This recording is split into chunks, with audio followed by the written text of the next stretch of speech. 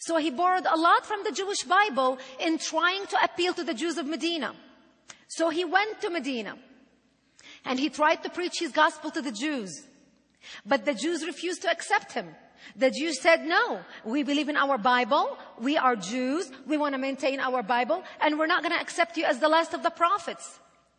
When he repeatedly tried but failed to recruit them, that's when he turned against them. And that's where he became a military warrior against them. And that's when he started fighting them, killing them, expelling them out of their community. And this is how Islam started spreading. And as Prophet Muhammad took over Medina and later went and conquered Mecca, his own city, he started spreading Islam out of Arabia.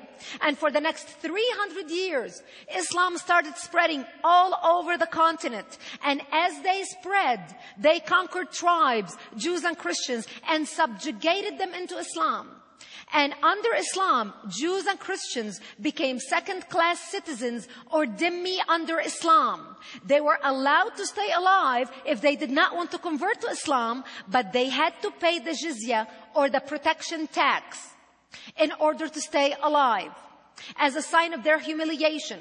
So in a ceremony once a month, the Jews and the Christians would gather downtown, and the Jew had to kneel on his knees and hand his jizya, whatever the goods were, the taxes that he was handing to the mullah, in his hand, and the mullah would grab the Jew by his beard and hit him on his chin as a reminder of his subjugation, and he would take his money. And in many areas, Jews and Christians were given a necklace, a receipt to wear to show that they have paid their protection tax and as a sign of their humiliation. Jews and Christians were not allowed to build churches. The Jews were not allowed to blow their shofars. The Christians were not allowed to ring their church bells. They were not allowed to pray loud. They were only allowed to pray in their homes silently. The belt that you see Christians wear, you men who are wearing belts, that was an Islamic invention for Jews and Christians to identify them in their attire when they walk outside on the streets. The yellow star that many of you think that Hitler invented to identify the Jews. The yellow star was an invention by the second Caliph of Iraq in the 900s, Khalif al-Mutawakkil, who developed the yellow star for Jews to identify them as they walked down the street, which Hitler later copied 1,000 years later and duplicated in Germany. This was not a Nazi invention. This was an Islamic invention. By 1090, the Pope in Europe called upon the Christians, because the Muslims have even conquered Jerusalem, and they were subjugating the Christians in the holy city of Jerusalem, the birth of Christ. And the Pope in Europe told the Christians, how could you sit silently in Europe while watching what the Muslims were doing to your brethren in the Holy Land? And this is when the Crusaders were launched. The Crusades were not launched because all of a sudden they woke up one morning and they decided we're going to go kill a bunch of people because we decided to spread Christianity. The Crusaders were launched as a response to Islam in order to go defend and protect Christians who were subjugated under Islam and to liberate the city of Jerusalem. And the Crusaders were able to liberate Jerusalem for less than 100 years before Saladin went back and conquered Jerusalem and took it, captured it to Islamic land and continued subjugating the Christians. And Jerusalem continued being controlled under Islamic land until 1967, when the State of Israel liberated Jerusalem, where for the first time Christians and Jews in centuries were able to worship in the old city of Jerusalem, together uniting the city as one. The Crusaders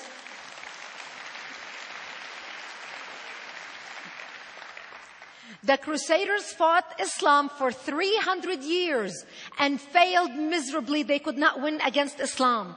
And by the 1300s, the Crusaders gave up and dissipated and went away. And Islam continued to grow. It grew out of the Middle East. It went into China. It conquered Spain. It conquered parts of Italy, parts of Europe. And by the 1600s, Islam had covered more of the earth's surface than the Roman Empire did at its peak. And during that war and during that expansion, 280 million people died. 80 million Hindus were butchered under Islam when Islam conquered India and the Indian continent. Because under Islam, only Jews and Christians were protected dhimmis, allowed to stay alive if they did not convert to Islam, and they were allowed to stay alive when they paid the jizya. Any other group of people who were not the people of the book either had to convert or die. They were not allowed to pay the jizya.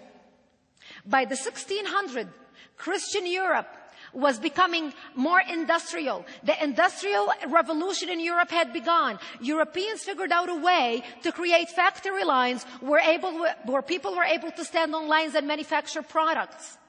That gave the Europeans, Christian Europe, the money and the wealth and the power in order to finance armies, create armies, and develop weaponry and launch attacks against Muslim occupiers in order to liberate Christian land conquered by Islam. They were able to liberate Spain. They were able to liberate parts of Italy. They went back to liberated parts of France. They were able to stop the Muslims at the gates of Vienna. And as Christian Europe liberated lands that was occupied by Islam, Islamic countries, Islam started to shrink worldwide, and Muslims began to lose financing that they used to get from the Christians and the Jews who created wealth to the Muslims by working and paying the jizya. So as more Christian and Jewish lands were liberated, where tribes did not have to pay the jizya, Muslims started getting defeated and started getting poorer and poorer because they did not have the ability to develop products like the Europeans. And 400 years later, in 1924, the Islamic Empire ended in Turkey by President Ataturk, who ended the Islamic Empire and gave women rights to vote, gave women rights to get an education, gave women the right to choose over their lives who they want to marry, gave women the right to choose whether they want to cover with a hijab or not. The Muslims called him the Jewish agent. They accused him of having a Jewish mother because he was the kiss of death of the Muslim empire.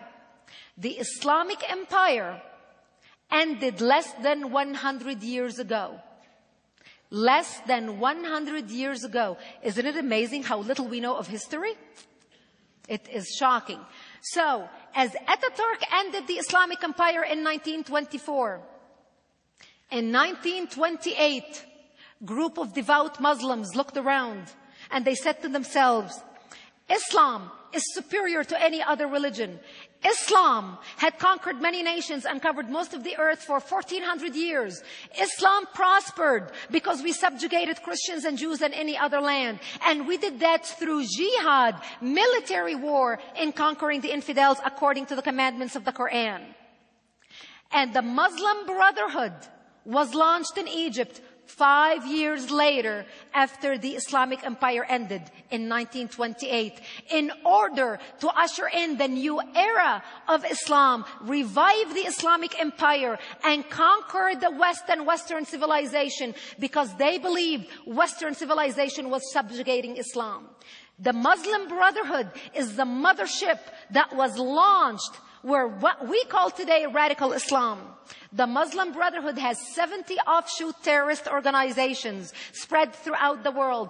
Al-Qaeda and Hamas are an outburst of the Muslim Brotherhood. Ayman al-Zawahiri, the second man of Al-Qaeda, was a leader of the Muslim Brotherhood in Egypt. So, those who tell you that radical Islam today is just little extremists because they are upset with us because of our foreign policy need to learn history in order to understand why radical Islam is on the march today. What they are trying to do is take back what they believe was rightfully theirs.